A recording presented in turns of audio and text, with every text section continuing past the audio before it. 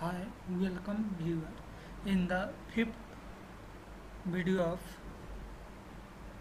Java programming lab, in this video I am going to write a Java program that uses both recursive and non-recursive function to find factorial of a given number. So here I have to write the code for calculating the factorial of given number using recursive and non-recursive method. So let me begin with without wasting your time. So let me first save this program. So the program name is factorial factorial.java. Okay, I have imported the scanner method from the util library. Let me declare the class. The class is also the same as file name I am using, factorial. Then I go for one method, that is recursive method, to calculate the factorial. So that is static int recursive rec and factorial. So I hope you know the formula how to calculate int n. So this is parameter I am passing, and I am checking if n is greater than equal to 1, then it must return. Here I am passing actually the recursive method n into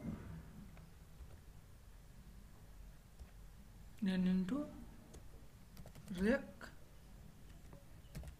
factorial of n minus 1.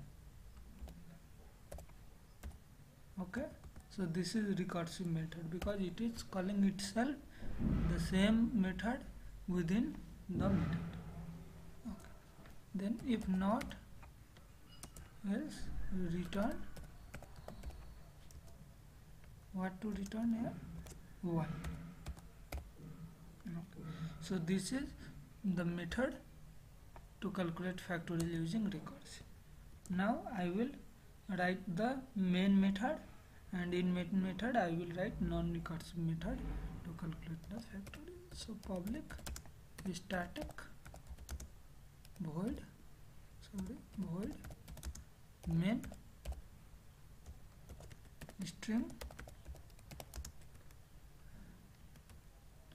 as anything I can use here. Then I am going to create one variable for a scanner to read the factorial number to calculate the factorial. So sc variable new scanner system.in. Okay, then I am going to print one message on console. What message? If you are thinking I am going to print message for entering the data, then of course you are 100% right. Enter a number to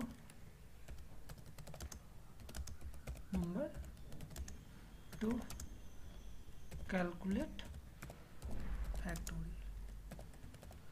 So this is the message I am printing on console for user, so user can easily understand for what the console is printing. I am declare one variable int num, and I am reading the data using sc next int. Okay, then for factorial I am going to declare one variable fact equal to 1. Then I am going to check if if the number is less than 1, this number, which the number I am scanning less than or equal to 0, not 1, 0, then the fact is 1. The fact must be 1. Else what I have to do? I have to perform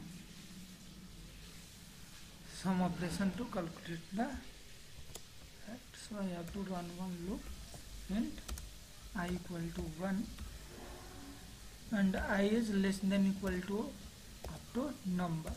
So num I plus plus. So this meantime I have to calculate fact equal to fact into I. So I hope you know this concept very well. And finally I am going to print the message system dot out dot print hello. What I am going to print here? Factorial